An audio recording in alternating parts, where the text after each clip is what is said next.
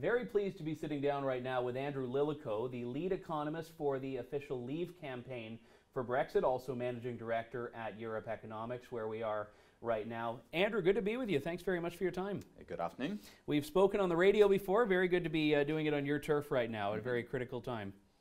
Let's talk about where we are right now, because I know that we've had a lot of people, certainly from the Remain side of the Brexit discussion, try to force another vote. And I think there seems to be this general sense among that side that if you were to do this all over again, people wouldn't want the Leave to happen. Do you think that's actually a valid analysis, that if you were to do this all over again, the same result wouldn't emerge? Well, I don't think there's any realistic chance that we're going to have a second vote. And if we did have a second vote, I think that would, first of all, I mean, that would be so enormously anti-democratic. It would make a huge change. I think that people need to understand what's being suggested there. It's a fairly sacred principle of British democracy that when you vote for something, that's the thing that happens. You can vote later to do something else. But imagine if we elected an MP and then somebody said, oh, I don't really like that MP, so we're going to have another election. But that MP doesn't sit whilst we have the other election. The original MP sits. What's being suggested here isn't that the objection isn't to we leave the EU and then sometime in the future we might have a vote on rejoining. That would be fine. I mean, I don't think we probably want to do that very soon, but there's no objection in principle to doing that. But what's being proposed by these people is that even though we voted to leave, we then shouldn't leave. But instead have another vote. I think that that would have absolutely enormous ramifications for the whole way that politics is done. And I think there would be an enormous boycott by Leave campaigners. I think it would shatter confidence in British democracy. I think it would have implications for things like, suppose that a Jeremy Corbyn government were elected in the future. Are people saying then that the establishment would say, well, we don't like Jeremy Corbyn, so we're not going to let him be the Prime Minister. We're just going to have another election, and another one until the people pick something else. I think it's an absolutely extraordinary claim, and I think it's a very dangerous claim as well, and that people underestimate what's being proposed here. I don't think, mercifully, there's any realistic chance of it happening. The reality is that we're going to be leaving next March. That's what's going to happen. And that means that the entire discussion at this point is coming down to what that looks like and what that departure from the European Union actually manifests itself as. And you've got a number of discussions that have happened around this, and I'll talk about the Chequers proposal in a moment, but where there are a lot of people that are pushing for suggestions that are not actually what Brexit was supposed to be. And you've said what I think should be common sense. Brexit means Brexit. But why has this become so overcomplicated? And why have people tried to find a lot more of a complicated workaround to what should be and what, if we go by the referendum, was a very simple and direct premise? I think there's been a key error in the way that the government has approached the issue of Brexit, of making the negotiations with the European Union be what Brexit was about.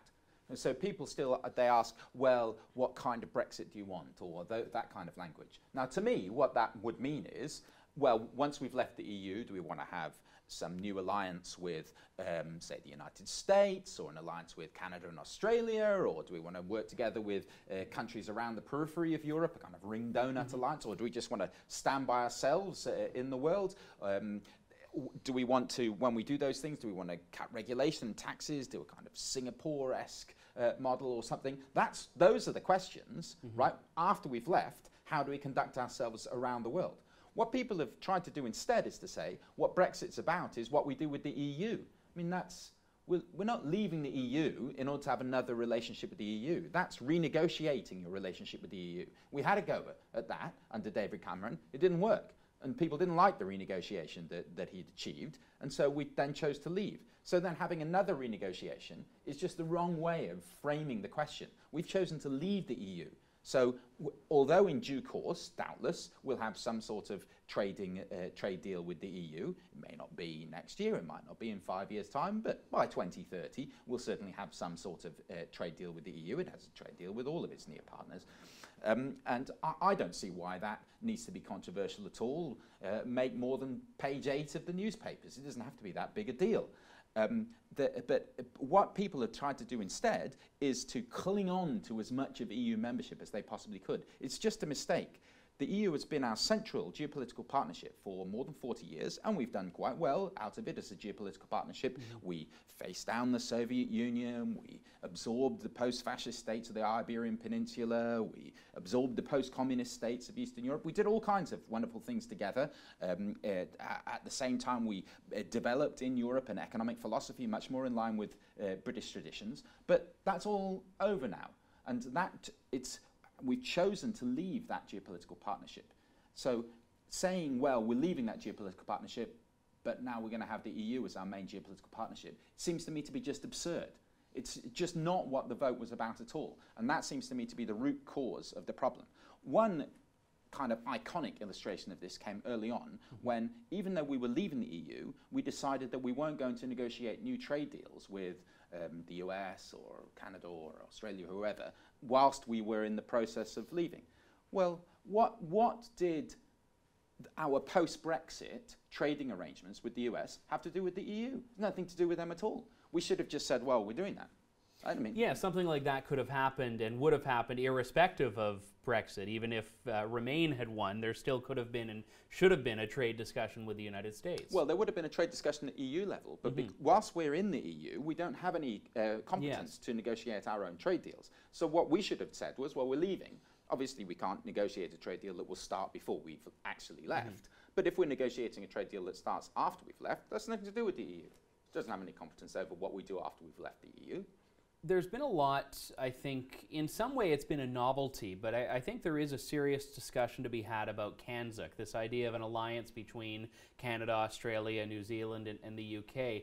And those countries obviously are as geographically disparate as countries can be. But do you think that is the future of these sorts of trade and other geopolitical relationships? The geography in this day and age is far less significant than other factors. I don't really think that's right, no. Because I think that in the case of CANZUK, that is true. But I think that's a fairly unique case because there aren't that many other kinds of arrangements where you have such culturally similar people so geographically diverse. More normally, one needs geographical similarity in order to have the cultural and linguistic and political traditions similarity, traditions of regulation and so on. Otherwise, the distance tends to break those things up. And so I don't think that it's going to be true in general that everybody's going to be forming alliances of that sort. I think that it's important that I think that normally geography dominates. And I'm not even sure that there's room in the world for that many geographically disparate arrangements. I think that it is quite likely we will see increased concentration on regional alliances of various sorts, increased concentration, political union within the European Union. We have the Russians forming their zone. We've got ASEAN and the East Asians, and we've got the new NAFTA 2. I can't believe it's not NAFTA on there. But I would see CANZUK as almost like a if you imagined you cut out some felt shapes from a square piece of felt, then you'd have a shape left over at the end. That's almost what CANZUK's like. It's the thing which there can be one of those that fills in the world in that kind of way as the bit that's left over. Why is that able to, in your view, overcome those geographical barriers, though? I think that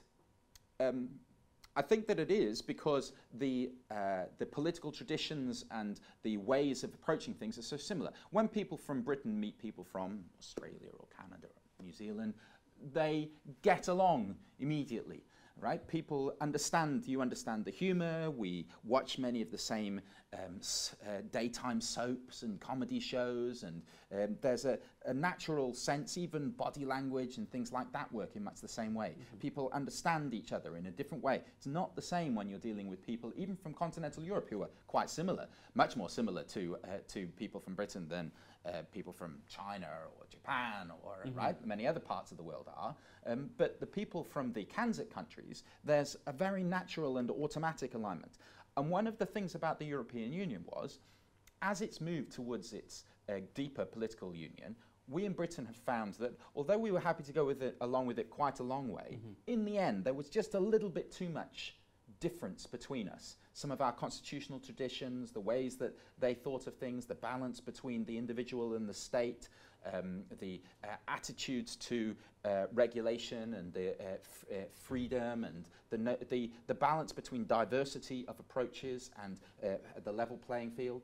It isn't that the Europeans were enormously distant from us. They're much more similar to us than the Japanese or some others, but they were different enough that we found that we couldn't quite go along with it. And if you think from a British perspective that that's why we're leaving the EU, that they were pretty happy to be together with medium-sized countries of similar values, and by working together we can achieve more than we would individually, but found that in the end we just couldn't quite go along with it. The natural thing from the British point of view is to think, well, is there anyone else out there that might be more similar to us, that we might not face that particular barrier of finding that in the end we couldn't take that final step? And I think if you frame the question in that way, it answers itself. There's nobody in the world that's remotely as close to the UK as the New Zealanders, Australians and Canadians. So that's the natural thing for us to try doing in that context. And I think that the one important feature of that relative to the European Union is because we have natural affinities, it won't be necessary to impose the same kind of one-size-fits-all approach. Within the European Union, they were trying to force together countries that had quite different political traditions, cultural traditions, in many cases had been at war with each other historically, so they had to overcome natural antipathies rather than natural alignments. And whereas in the case of the Kanzak countries, you don't need to do any of that. And so I don't think we would need to have anything like the same forcing of regulatory convergence, legal convergence. These things will just happen quite naturally. That doesn't mean you wouldn't have any institutions at all. I mean, even the UN has some kind of institutions. But it does mean that the things that you had wouldn't be anything like the European Union's agenda at all. To bring it back to that very idea that seemed to drive Brexit for so many people, there was a lot that, certainly in Western press coverage, we were seeing that was framing it as about immigration wholly, or about, you know, just this populist wave that we're seeing in other parts of the world really coming home to roost in the UK. And there were, I think, a number of people that were saying that the arguments for Brexit on the immigration, on the anti-elite, on the populism were in spite of the economics of it. Whereas there was this entire other stream that I don't think got as much play outside of the UK, and perhaps not even in the UK in some of the media coverage, which was that it was an economically positive move, or even in some cases economically neutral, but not as catastrophic as some of the Remain alarmists were saying. And we've now seen a little bit of a bump, I'd say, or I'd say a negative bump immediately, and sort of that shock reaction to the Brexit vote, which seemed to rebound in terms of the markets. But when we look at the economics of this, what's the part of the story that you find is missing from the people that say leave, a true Brexit is going to be economically disastrous? Okay, so two things there. First of all, just a little point about the immigration. So the immigration issue, I think, should be understood as being the most retail or the most everyday life version of the loss of sovereignty. So when people said, oh, well, we've lost sovereignty and that means that we don't have the ability to set some obscure piece of financial services regulation, or some engineering company can't do quite what they want to do, that all might seem, for most people, very distant to them. They don't quite know what that means or why they would care. But when the government says, well, we would like to keep immigration to the tens of thousands instead of the hundreds of thousands, and then every year it's the hundreds of thousands, and the government says, well, that's because the EU says we have to let lots of people in. And actually, that for all the talk that much of the immigration, the net immigration from outside the EU is larger than the EU, it's actually the EU bit which the government, which hasn't worked out as the government expected.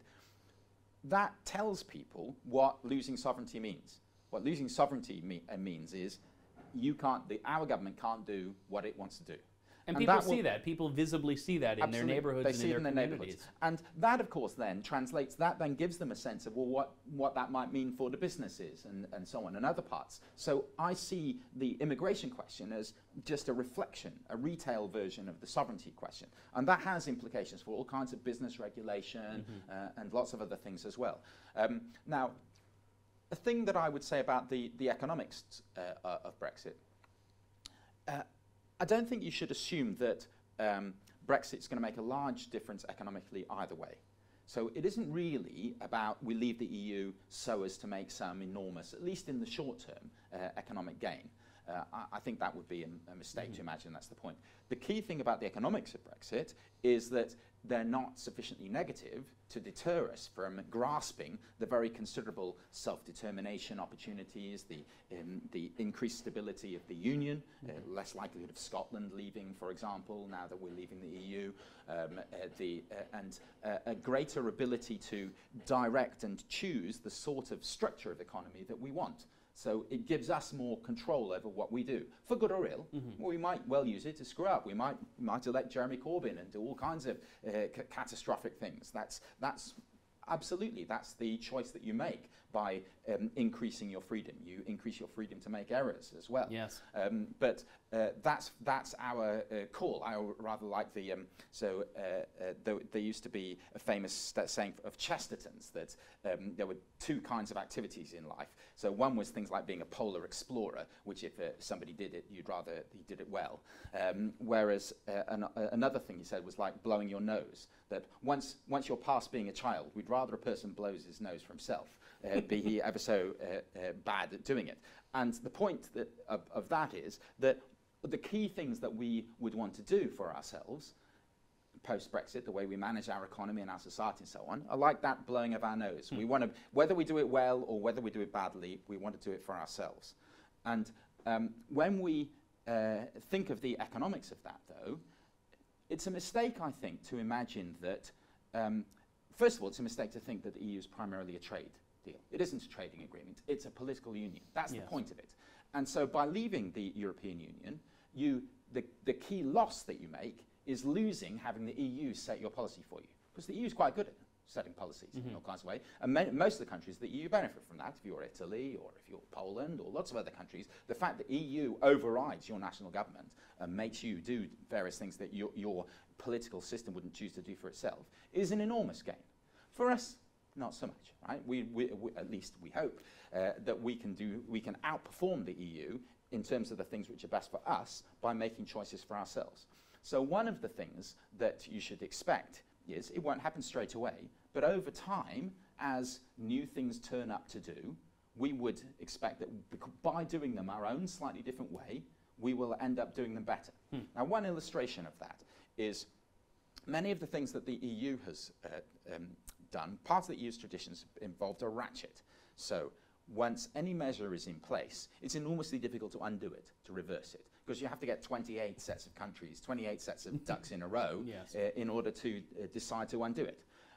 Now, that means that either the EU is sometimes deterred from acting early enough when it should, or it acts, and if it's not clear what the right thing to do is, it can get it wrong and be stuck with that.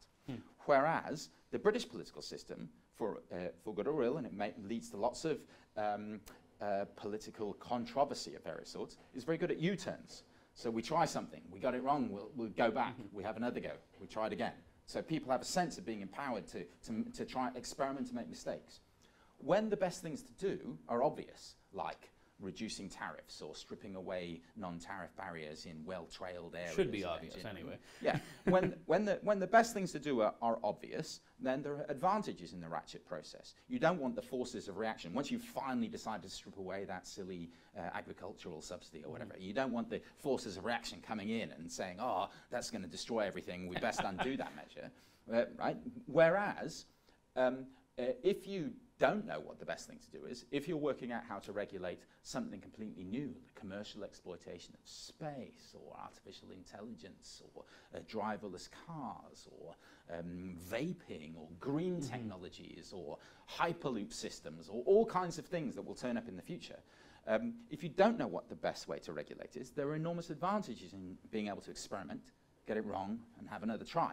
And I think that the UK has a considerable opportunity over the next decade or 15 years to become a world leader in the regulation of many of these new and emerging technologies. It will be able, through experimentation, through getting it wrong and trying again, to move faster, to be more flexible than the EU, and it will gain from that kind of regulation.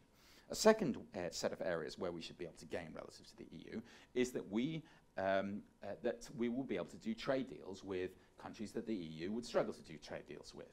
Now, it isn't that the EU is disastrously bad, but the EU gets a bit of a bad press on trade deals because the EU for many years was quite a keen supporter of the global process. So it was hoping to force things through at the global level, and rather than making specific deals. Then it switched to doing specific deals later. But nonetheless, I think that the fact that the average US trade deal takes about 18 months to do, whereas the average EU trade deal is, 7 years or something, is rather telling of the difficulties that you have when you have to get so many different interests to agree in order to do anything. And so I would expect that the UK will make quite a rapid trade deal with the United States, with Australia. It may well do trade deals with Japan, even though the EU already has a draft agreement with Japan. It may well be that the UK gets its agreement through finally with Japan before the EU does. As things stand, even the Canadian deal is in question, with the Italians saying that they, at this stage, saying that. Even when you get that far down the road, the EU still looks like it might reverse certain trade deals. Can't really imagine that happening with the UK. So the UK will do extra trade deals around in different countries. So a second area, as well as better regulation, will be better trade deals. A third area, which is quite important for us, is I think that by being in the EU, we've tended to destabilise it. So the EU tried for far too long to accommodate the possibility that the UK might eventually join the euro. And by doing that, it progressed political integration within the eurozone too slowly. It should have moved some years, a decade and more ago, towards an elected president, a treasury function, debt raising at euro level, which was properly backed by the by the ECB, by the European Central Bank, backing the sovereign debt of the EU. And the fact that it didn't move down those proper governance paths that were required to make the currency stable has led to some of the problems that you had with the eurozone. I believe, and I hope, that with the UK leaving, that really strips out, that guts the non-Euro EU. There's really, after the UK, there's really only Poland left that's still a serious non-Euro EU member.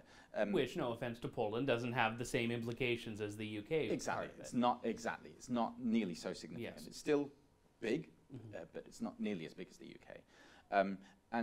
So I would expect that what will happen is, now that the UK is left quite quickly, say by 2025, all the countries who are in the EU will have to choose between joining the euro or being rolled together with Norway into a second tier of EEA/non-Euro EU. That'll all just become one thing. Incidentally, by the way, I think that would probably have happened even with the UK in the EU. I think that would have eventually happened, which is one reason why it's silly to suggest that we leave the EU and then go for a Norway-type model, or a Norway plus customs union type model, or any of those kind of things. Being a bit like Norway is where we would have ended up if we remained in the EU. So it would have come full circle to had no Brexit happened in the first place. Exactly. So I don't understand what the point is of leaving the EU in order to get us to where we would have been if we'd stayed in the EU. And that, but just coming in terms of the what's an advantage. So if the EU integrates better politically, then I think that will enable it to grow faster, which is good for us because we'll be able to export more to it. So that's a third area of growth. Just a couple more quick ones. Yes, absolutely. We obviously won't have to make send money to the EU, so that will save us some money. So although I have every confidence that the government will spend the same money incompetently, it will at least spend the money incompetently within the here. UK. It's like the nose blowing. At least they're doing it here instead of somewhere else. Exactly. Yes. So the government will squander lots of money in the UK instead of squandering money in Italy or Bulgaria or wherever, or Poland. Quite an important thing is it'll make the union more secure. So we're less likely now that over the medium term Scotland will end up leaving the United Kingdom. It's a much bigger step for it to leave the UK if we're outside the EU than it would have been if we were both inside the EU. So even though we won fairly handily 11% in 2014 to maintain the union. It's whatever residual risk there was that eventually Scotland might leave has probably been eliminated for who can say after 30 years ahead, but probably for the next 30 years, there's not much chance now that Scotland will leave. So that again, that increased stability to the Union is another potentially important economic gain, quite apart from the political and other kinds of gains associated with it. Those are a few. There are some other things we could carry on all day, but that gives you some sense. Now, I expect that one thing about that is it's lots of different little sorts.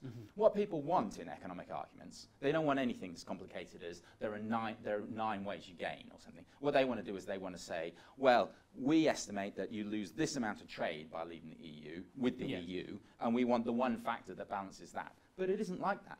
Brexit isn't. That when you're taking control of your ability to execute policy right across the board, it isn't about there being one thing that you object to. No, and that speaks to, I think, how linked to the point of excess the EU has become in all of these different areas that should be sovereign United Kingdom areas and files. And I guess that brings us to a question I want to close on that I fear the answer to, but I have to ask it nonetheless. Are you, given the current political and economic climate, confident or, dare I say, optimistic that what you would like to see happen with Brexit actually happens in March? What would have been best would have been if we'd been able to do a fairly rapid free trade agreement with the EU. I don't think it was absolutely crucial, but that would have been the best scenario.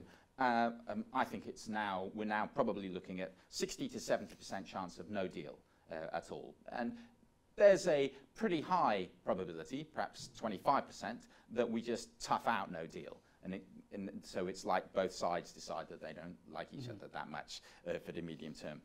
Perhaps 35, maybe percent probability. The single most likely thing is that we have a no deal, and then fairly quickly we cobble together some sort of face saving just enough that we get along. Just to tide us over even until a bigger deal could happen. Well, yeah, not necessarily committing to any longer term deal, maybe some very vague political commitment to seek to have no tariffs at some point in the future, but some very minimalist kind of arrangement. I think that those sorts of no deal scenarios are the most likely now, and they're not that desirable, but to me, we aren't leaving the EU in order to have a deal with the EU. So if we don't have a deal with the EU straight away, I don't think that should be considered to be that much of a problem. But are you optimistic that the sovereignty that the Leave campaigners sought will actually be realized? It does in a no-deal scenario, right? And apart from no-deal scenarios, there's some probability still that the EU panics a bit and we end up with a Canada Plus. That's what we all refer to our preferred free trade agreement as, by the model of the Canadian deal with the EU. So there's a non-trivial chance of that. There's some outside chance that we end up with some quite bad thing happening, like committing to remain in the customs union over the long term, or something of that sort. There's some risk that we end up with those scenarios. Again, politicians might panic and we might end up with an EEA plus customs union thing for quite a long time. I think that would simply lead to a Brexit 2.0 movement, where we'd have another movement to try to get us out of that over the medium term, because it would be so restrictive. And as I say, all that would achieve is to get us 2 or 3 years earlier to exactly where we would have ended up if we'd remained in the EU anyway. So there's absolutely no point in committing to an EEA plus customs union arrangement over the medium term. It's just silliness. I think that the likelihood is that we will end up with either a no deal or a Canada Plus type deal in the short term. That's the vast majority of the probability. If we don't do that, then most of the rest of the probability is we have a Brexit 2.0, and after another 6 painful years of arguing about this, we finally get ourselves out. I think that would be quite bad for British politics to carry on. It's been quite bad. It's a fairly toxic political environment we've had for the past couple of years, even as things stand. I've never seen anything like the unwillingness of the Remain side to accept that they lost in this particular campaign. Never seen, and that's just, politics doesn't really work if you don't accept that the other team can win. And I don't think the Remainers have really accepted that some of them have, right? There's been a reasonable number have had, but there's been a hardcore of Remainers who've just refused to accept that they lost. And I find that extraordinary. And if we were to establish that, if we were to have, say, a second referendum or something like that, that could really poison UK politics for a very long time. So I really hope that that doesn't happen. But as things stand, I would say the most likely scenario is no deal, or perhaps a Canada Plus deal. If there's no deal, we'll end up with a Canada Plus deal in a few years' time. I really hope it doesn't have to make more than page 4 of the papers. And like a true economist, I ask a yes or no question and I get an answer with probabilities, which I like. So we've got the options. Dr. Andrew Lilico, thank you very much for your time and insight. I really appreciate it. You're welcome. For the True North Initiative, I'm Andrew Lawton.